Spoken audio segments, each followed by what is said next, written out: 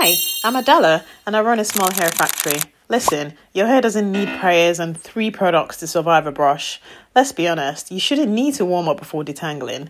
Let me explain why your hair tangles. Hair has cuticles. Think of them as tiny scales running down each strand of hair. They all point in one direction, the direction your hair grows from your scalp. Are you still with me? Good.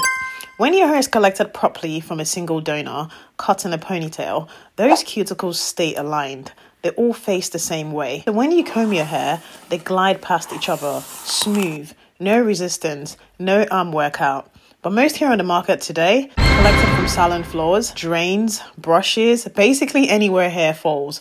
Random strands from random heads all mixed together. Sounds glamorous, right? No! Those cuticles are pointing in every which way. Some up, some down, some sideways. It's chaos in there. Now imagine strands of cuticles going in opposite directions, rubbing against each other every time you move, every time you comb your hair, every time you sleep, every time you breathe. That friction is your matting.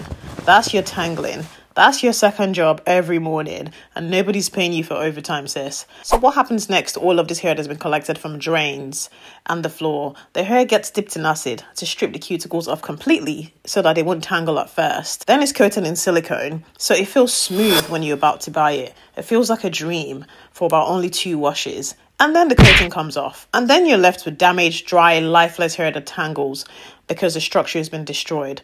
The plot twist that nobody asked for. Della's hair comes from donors. One person, one ponytail, cuticles intact and aligned exactly how they grew. Nothing has been stripped, nothing is coated, nothing is fake. That's why when we comb through the hair, it glides very smoothly. It's not a technique, it's not luck, it's just science. Follow for more.